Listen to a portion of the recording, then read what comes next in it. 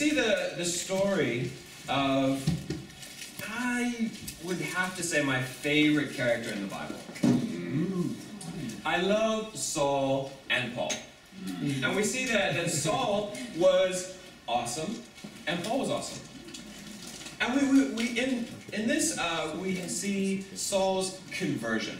And in Acts chapter 9, we see Luke's account of it. In Acts chapter 22, we see Paul's account of it.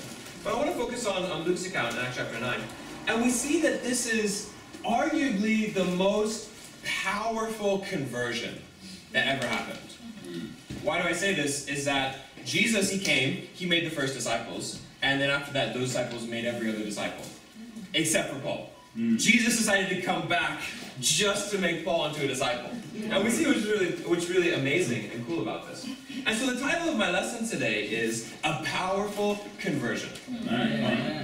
If we look at Acts chapter 9 in verse 1, it says, "Meanwhile, Saul was still breathing out murderous threats against the Lord's disciples. He went to the high priest and asked them for letters to the synagogues in Damascus, so that if he found any there who belonged to the way, whether men or women, he might take them as prisoners to Jerusalem."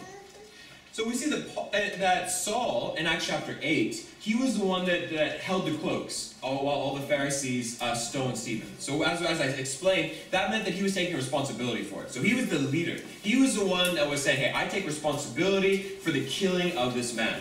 And then immediately after that, he goes in Acts chapter 8, and he goes to house, destroying the church. Like, imagine that. You have someone, are you a Christian? Okay, go in there, take them to prison. Are you a Christian? Okay, take him to prison. And he just went from house to house to house, destroying the church. And he was so effective at it that he ran out of people to persecute in Jerusalem, and he had to go to Damascus. He's like, all right, my job's done here. Let's go off to this next place. And we see that in verse 3. It says, "As he neared Damascus on the journey, suddenly a light from heaven flashed around him. He fell to the ground and heard a voice say to him, 'Saul, Saul, why do you persecute me?' 'Who are you, Lord?' Saul asked. 'I am Jesus, whom you are persecuting,' he replied. 'Now get up and go into the city, and you will be told what you must do.' The men traveling with Saul stood there speechless. They heard the sound, but did not see anyone. Saul got up from the ground, but when he opened his eyes, he could see nothing.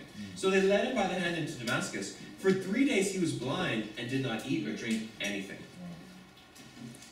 So he's there in Jerusalem destroying the church, going from house to house. Yeah. And then he leaves, is super zealous, super fired up to go and destroy the church in Damascus. And along the way, he meets Jesus. Yeah. He has a powerful encounter with Jesus, and it changes his whole life.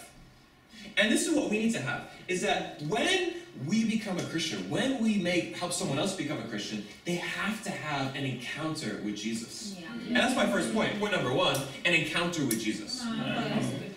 I think that with the first principles that we've been going through, we've been studying and learning about this, the first principles are great. But what sometimes we can have happen is that we can get so focused on the intellectual side of our faith, of the doctrine, of the procedures, of the formulas, and we see that that's not how it works.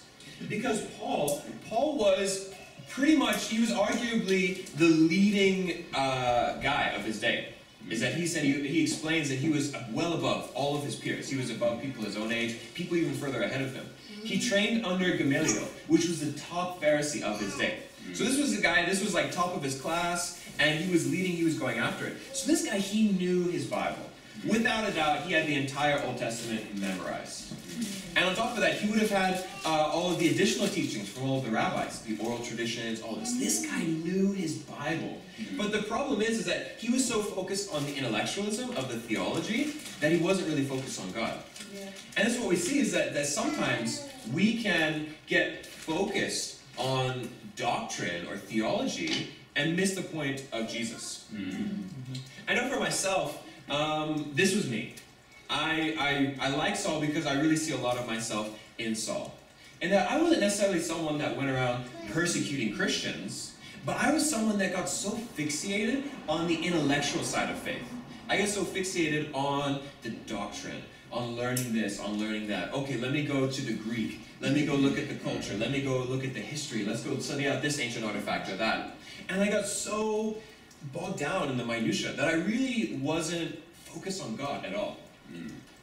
And I remember when I came to London, and I was looking for a church, and I had a very stringent list of criteria of what I wanted my church to have. It's got to be this, it's got to do this, it's got to be all nations, it's got to be international, they've got to preach the Bible, they've got to believe in evangelizing the world, and because I had become, in my own eyes, an expert on what the church should have been. I had spent like 2 years in Indonesia working as a missionary.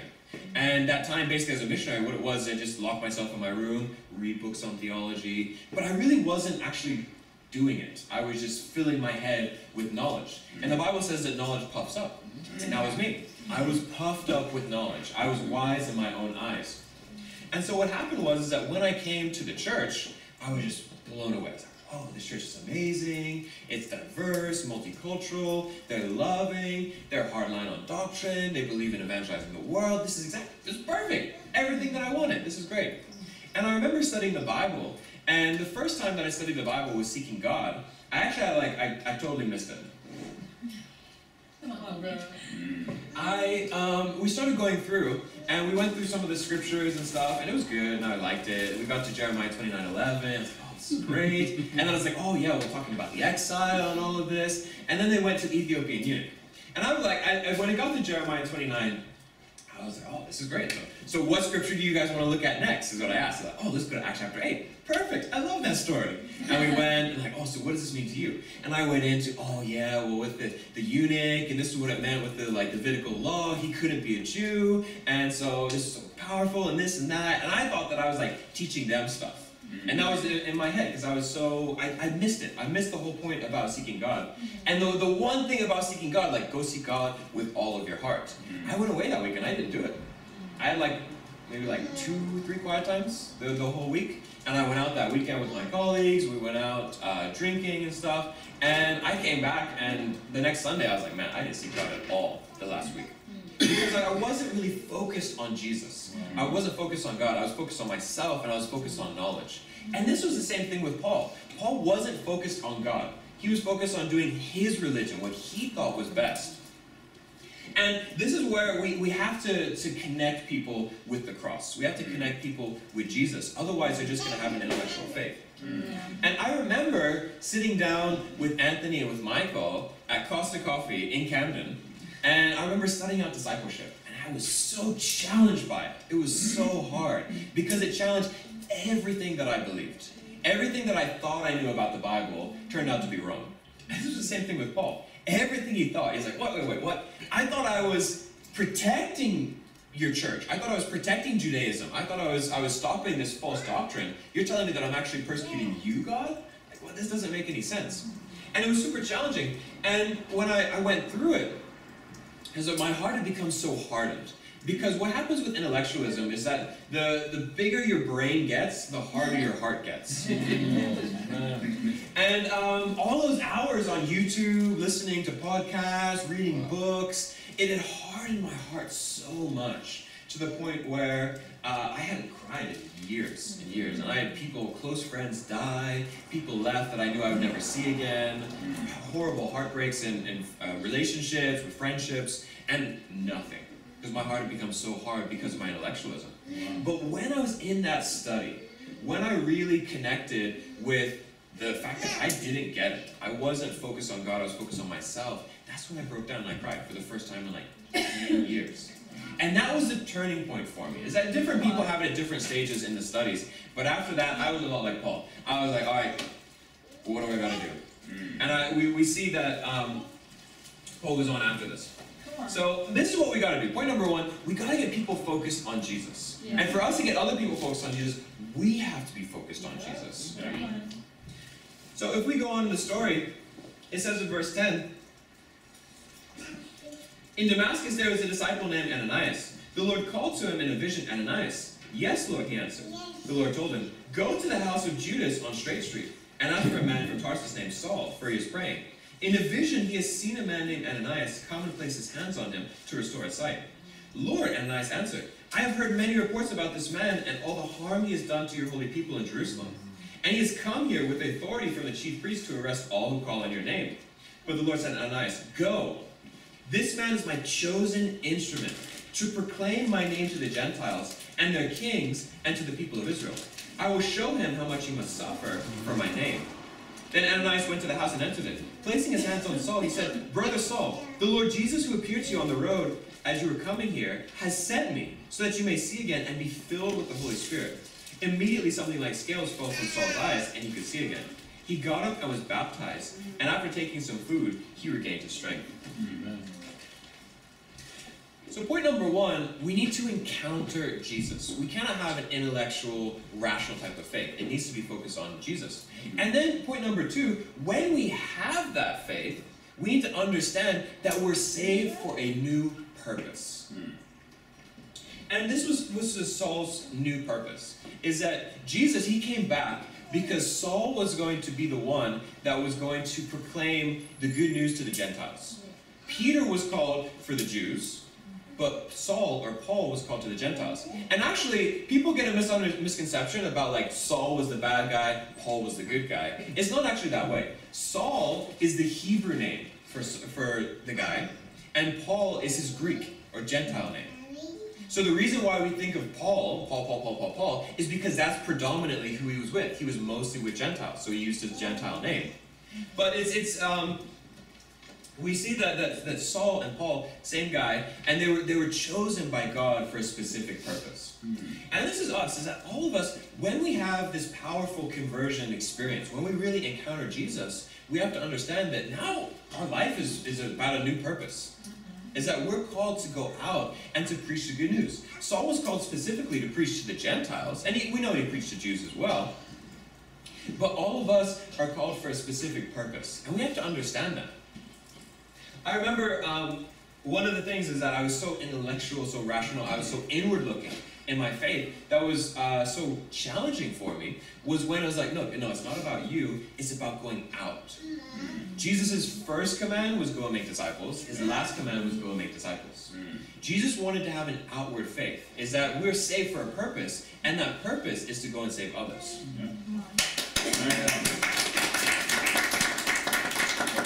I think Paul, he understood this. Paul knew that he was a special guy. Paul struggled with pride. And I myself, I'm the same way. Like no one had to tell me that I was special. I thought, oh yeah, I'm special. I'm going to do great things for God. I remember getting baptized. I'm going to go plant like churches all over Europe. It's going to be awesome. That's just how I was raised. I was raised with people believing in me, building me up, and I always knew that I was called to do something great by God. But I think many of us, especially in the London culture, we don't think that way.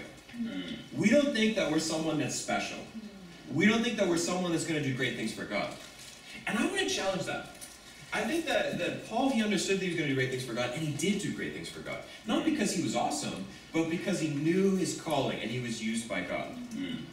I think for us to really go about and to do great things, it's not going to be about us. It's not about our personal talents or our personal charisma. It's about God, but it's about us knowing that we're called by God.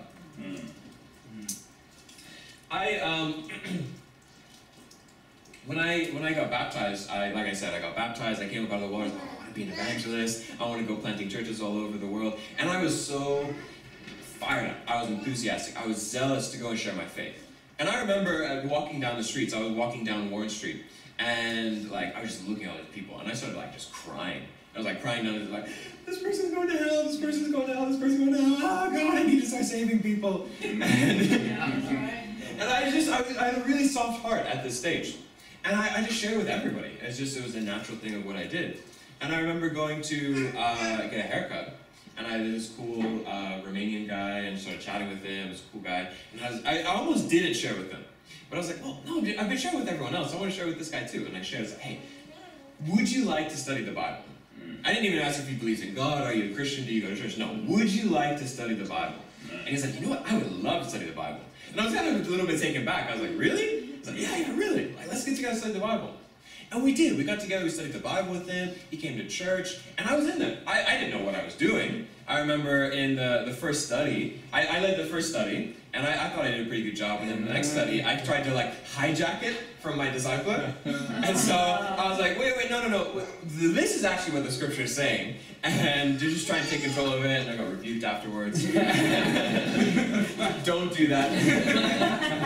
But I was so fired up. I was so zealous. I had a little bit of zeal without knowledge. But I wanted to make disciples. I knew that was my new purpose. Because before, my purpose was all about me. I came to London. I wanted to basically to live as comfortable and luxurious and adventurous of a life that I could.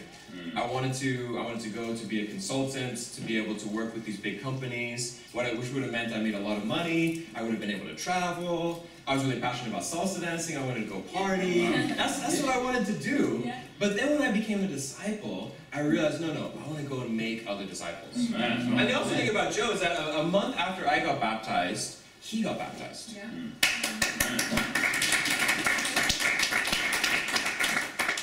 And which is awesome is I really want to lift up Haven. Because Haven, he got baptized, what was it, 3 months ago? 4 months ago? 5 months. 5 months ago. February? Come on. March, April, May, June. 4 months ago.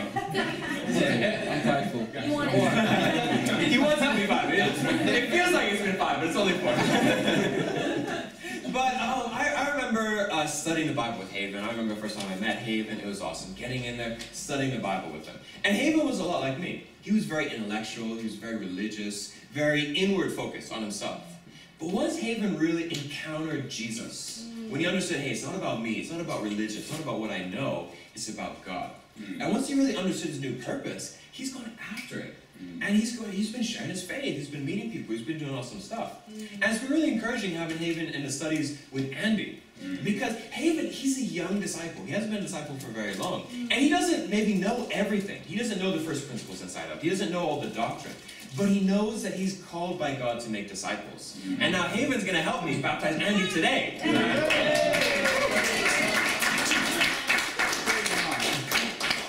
So I want to challenge you guys to go away. And I want you to think about your purpose. But not just say, okay, I'm a disciple, I'm called to make disciples. That's just like a phrase that we just say, and we say it so often it doesn't really mean anything. But you gotta really think like, man, do I really believe that I'm called by God? Not called by God to go into the ministry, like, oh, I want to do this, I want to do that. No, I'm called by God to be a disciple that makes disciples. Because if you don't believe that you're called by God to do great things, you're not going to do great things. If you don't believe that you're called by God to make disciples, you're not going to make disciples. And if you haven't been making disciples, maybe you're in sin, maybe you're this, maybe you're that, but maybe it's just you just don't believe. You just don't believe that God really can use you. And I want to challenge that. I want to challenge you to let go of that negative thinking. I want to challenge you to go away and to really write down a letter to yourself. Write down your calling. Say like, hey, today, this day, I know that I'm called by God to go and to make disciples. And when you...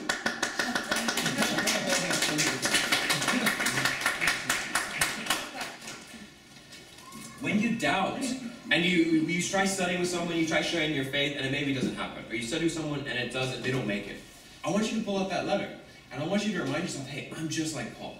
I'm called by God to do great things. I believe that God's going to use me to do great things because that's what it says in His Word. Good with me, guys? Yeah.